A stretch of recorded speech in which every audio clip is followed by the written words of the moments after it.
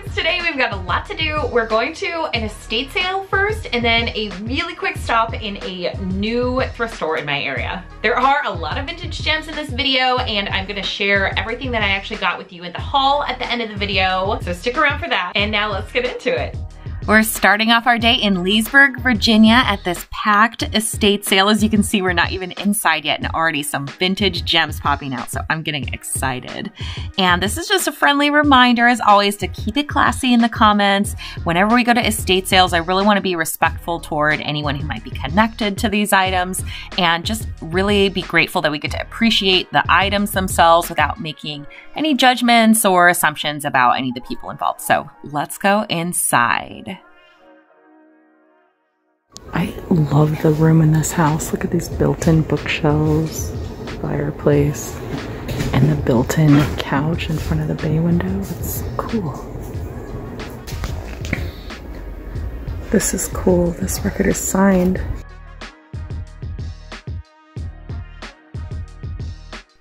So here is the first of the kind of bedrooms that I went into, but this one's obviously more of like a storage room, and it was just packed with all kinds of sewing notions and fabrics and patterns. And I was starting to see a lot of vintage patterns and colors and fabrics popping up. And look at this psychedelic floral. Like, I am just getting very excited about digging through the items in this house. If you don't go to estate sales, you may not realize that they are often a really great place to pick up crafting supplies like this. And I've gotten everything from like cleaning supplies and tools and household goods for a total bargain, next to nothing. But today we are definitely gonna be on the hunt for vintage items. I've started a pile of these fabrics I'm so excited about, but I gotta try to get over there. There's nowhere to put my foot. My strategy when shopping an estate sale is to make a pile of everything I'm interested in and then talk about pricing. A lot of times things won't even have a sticker, but even if they do, you can usually get a better deal if you negotiate a rate for the entire purchase instead of individual items. So that's my biggest tip. I'm disheveled. So all of this vintage fabric that I'm seeing is so incredible, and now I'm so excited to go find clothing and see if there's like a lot of cool vintage clothing here. Okay, let's see what we can find here. Looks like a lot of 90s stuff. Whoa.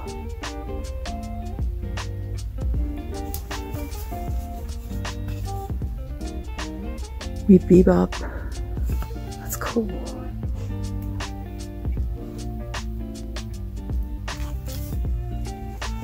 Like a blazer.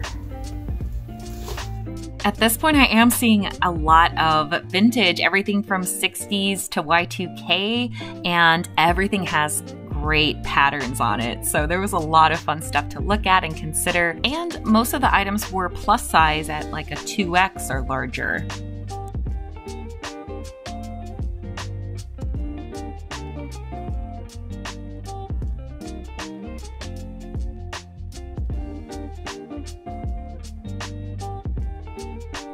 A lot of the items that I actually pulled out of the closet was things that I was really considering for myself. I thought they were cool, but ultimately decided I wouldn't get a good fit on myself. And that's definitely can be the downside of estate sale shopping, is that you run into a really specific size range a lot of times. But in this case, I did an unusual thing of putting things back and then thinking about them and then deciding at the end if I wanted to go back for them. I don't normally recommend doing that because someone else can snatch it, but in the end, I think it saved me from some impulse purchases of things that just weren't gonna fit. This cute dress, that looks handmade. It has a matching belt too.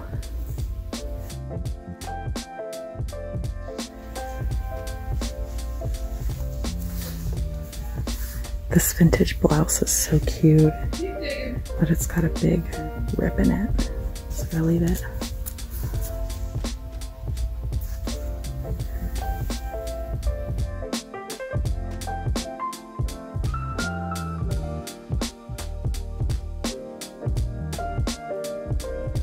This embossed leather satchel I thought was very cool. It definitely needed some love, and it's just not really my style right now, so I left it behind.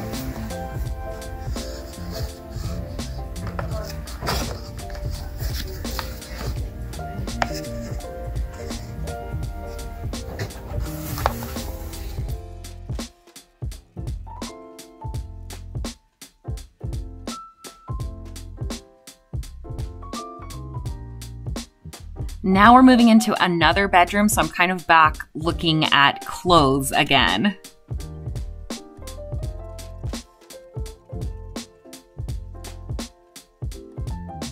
So I was like looking through these drawers, looking for clothes, and then I turn around and realize there's a whole closet packed. I'm seeing like a lot of really cool patterns, so like look at that.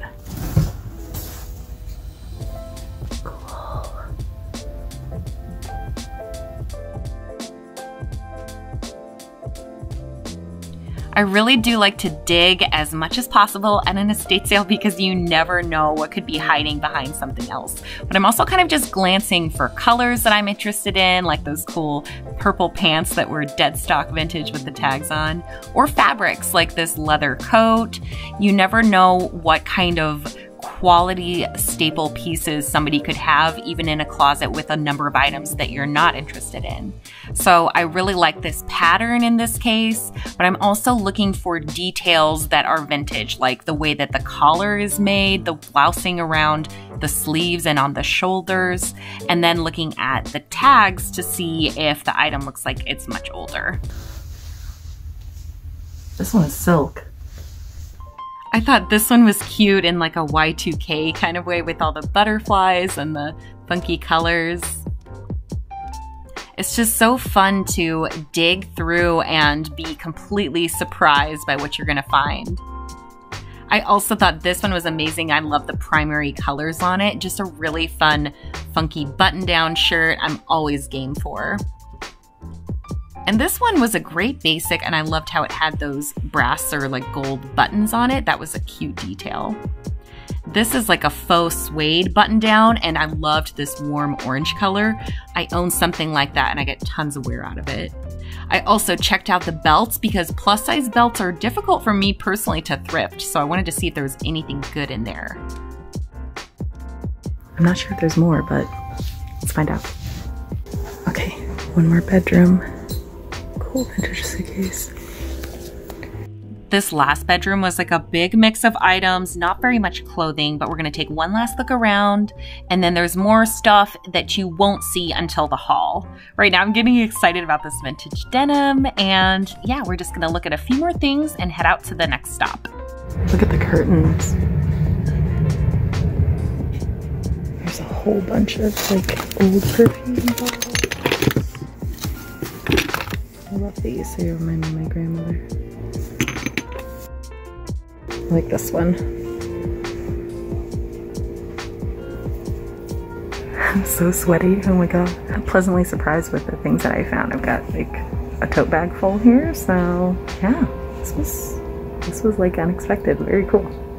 I really wanted to take you all thrifting in Leesburg, and I will level with you. I went to 3 different thrift stores in town and they were bust, okay? I didn't bother to film. By the time I reached this thrift store in Sterling, expectations were very low and I was pleasantly surprised. So we didn't do a lot of digging. There just wasn't a lot of inventory in this store, but I was able to pull out a bunch of vintage t-shirts, some cute vintage tops, and I wanted to show you some of the highlights of what I found. And of course, I'll share everything with you in a little try-on haul here shortly. And just know that I'll try to bring you back to this thrift store in the future. They're brand new. They're not quite very stocked up at this time. So I think if we go back in the future, there'll be a little bit more opportunity to really dig and actually make it more of like a full thrift trip. But very excited about these finds for now, and we'll come back to this location in the future.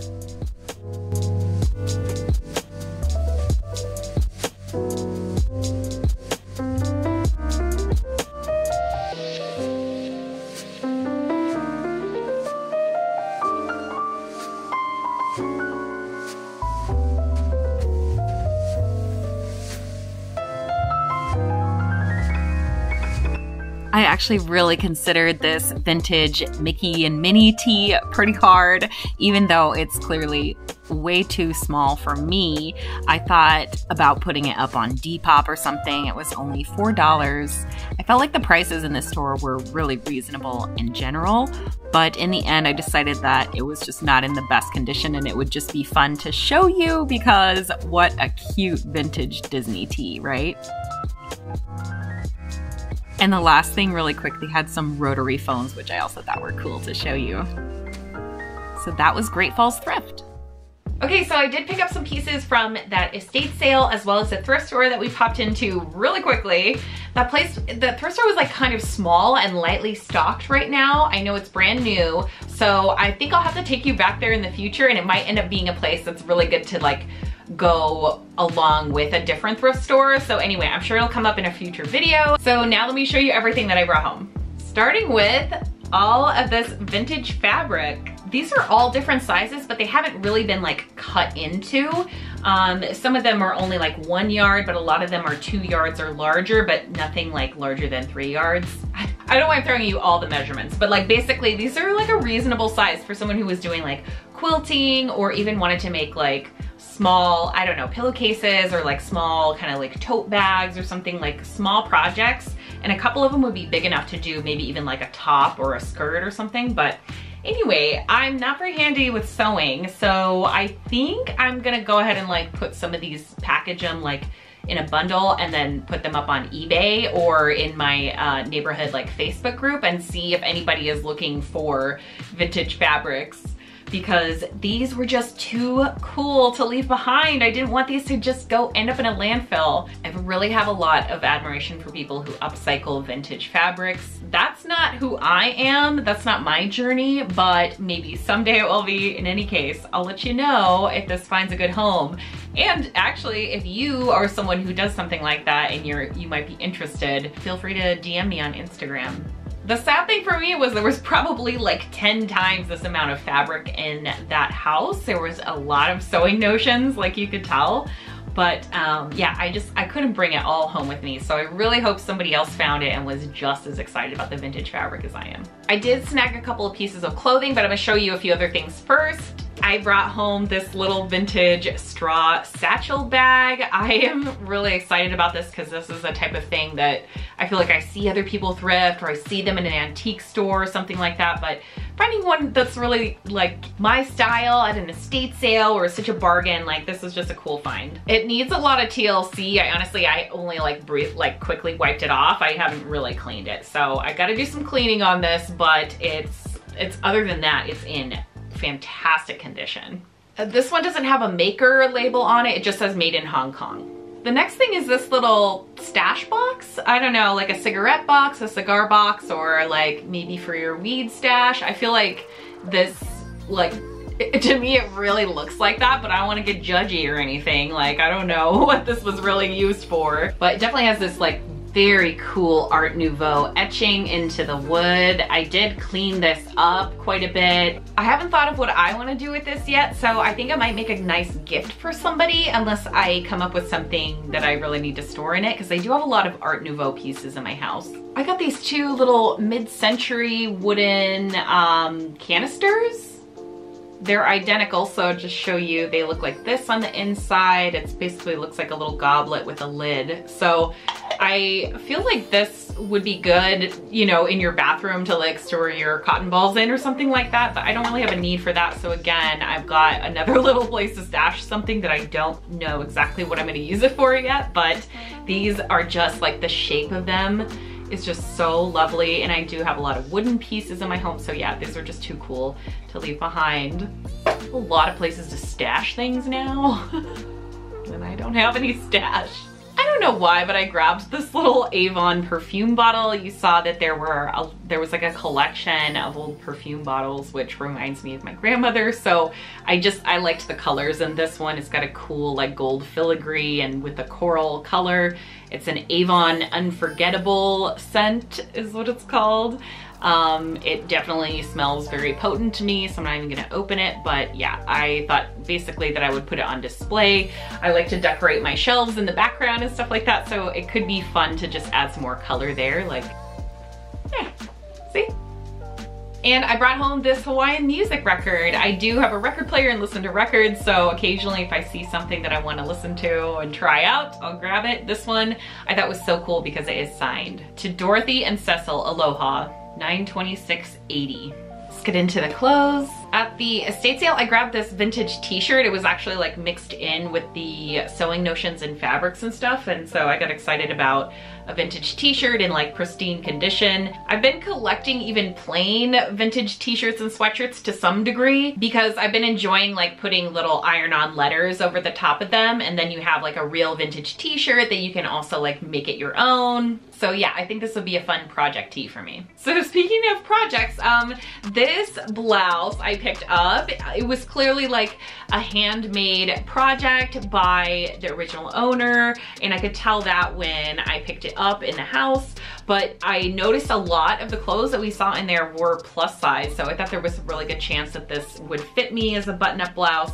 I actually, once I tried it on, I realized it's actually a little bit oversized, and I don't love the fit of it on me. It's a little bit too like sloppy or something. But I also realized that the project was never finished because the buttons are just safety pinned on still. They have never been sewn on completely. So this one is like a little bit of a wash for me. Like, I'm not super excited about like how this came out in the end, but once the buttons are sewn on, then it is going to be an amazing little blouse. So maybe I'll have to do that and then pop it up in an online shop and see if somebody else is interested in it, because it is really pretty. And the last thing I got from the estate sale is this pair of vintage Lee jeans. I was like so on the fence when I saw these, but they looked like they were my size.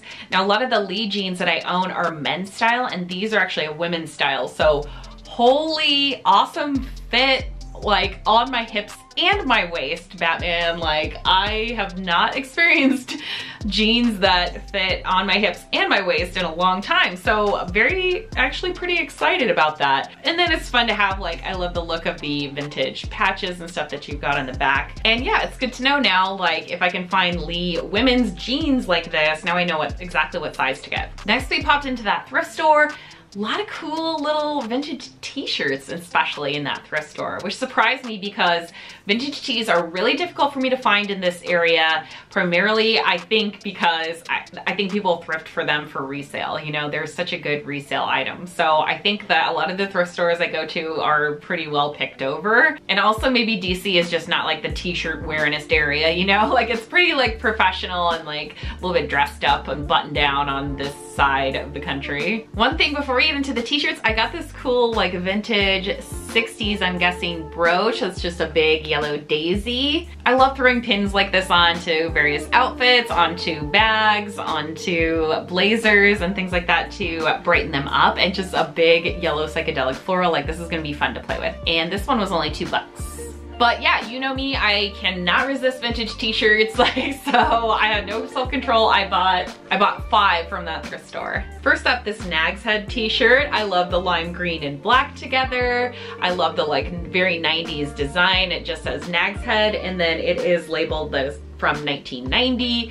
So yeah, I think you can tell from the artwork that that's like kind of the vibe. I think this would look really cute for summer, just tucked into some black shorts, and I think that will be kind of a look. So one of my favorites is this little South Dakota Centennial tee from 1989. I'm just impressed with this one and all the other tees. Like, they're in amazing condition for how old they are. Not unlike myself. Do you ever feel that way? This black football shirt, Muhlenberg football offense. This is a Russell tee, single stitch, just like the rest. And I love how this and one other one are the athletic style that has like the ringer at the top. I love that detail. It's the little things. And yeah, just a black and white t-shirt like this was gonna go with anything. Here's the other football tee, also like a Russell with the athletic ringer at the top. Also a really good condition graphic. This one also doesn't have a year, but it is a single stitch, and I'm guessing again that it's like around the same late 80s, early 90s era. It says 600 pounds bench squat clean, which is a weightlifting thing. I feel like I don't have a ton of like white vintage tees in my collection. I have a lot of other colors and stuff, but like white is less common for me for some reason. And now I got 2 in this one haul, so super excited. And last, but probably my favorite, the Oak Park 7th Biennial Reunion, Laurel, Mississippi, July 1st to 4th, 1988. Yeah, something with this bright blue and white graphic I really, really love too. This one is a little bit more of like a slim fit, which is awesome. I love having t-shirts in like all different fits. I thought about styling this one even like I styled the one I'm wearing today. It would look cute over this brown dress and have the collar pop out with the cobalt blue and the brown. Like, I love that combo. So yeah, anyway, I'm just excited to wear this in like a number of different ways. And you'll notice that I didn't style anything in this video. I just basically did a try on for you. And I have a very good reason for that. For the month of August, I am filming a special style challenge for myself. That's gonna become a video next month. And for 30 days, I am styling up all of my vintage t-shirts. So I'm styling and recording one outfit per day for the month of August, and then it's gonna become a video for you guys in September. So yeah, I'm gonna be looking for all these different ways to style your vintage t-shirts, and I get to feature all of the vintage t-shirts in my collection. So if you're into vintage clothing or tees in particular, you can look forward to that styling video. If you're not already, subscribe and turn on notifications so you don't miss it. And I'll be back with you guys next Sunday for a new video. This t-shirt is slightly older than my fiance. Like, how cool is that? And I love it more than him. So it works out. Yeah. So yeah. Like, I'm sort of hoarding, oh, no, don't say that. And now let me show you everything that I got from both. From the whole haul. From it all. And the reason why is, but I just figured it wasn't a big deal. Here. I had some like curtain bang thing going on the other day and it was working. It'll never happen again. Oh, maybe. Man, if you think you like your hair, I dare you to start a YouTube channel because you will learn how terrible your hair is shot after shot. Like, it's like literally my hair never looks good. If you are a stylist in the DC area and you think you can help me, please help me.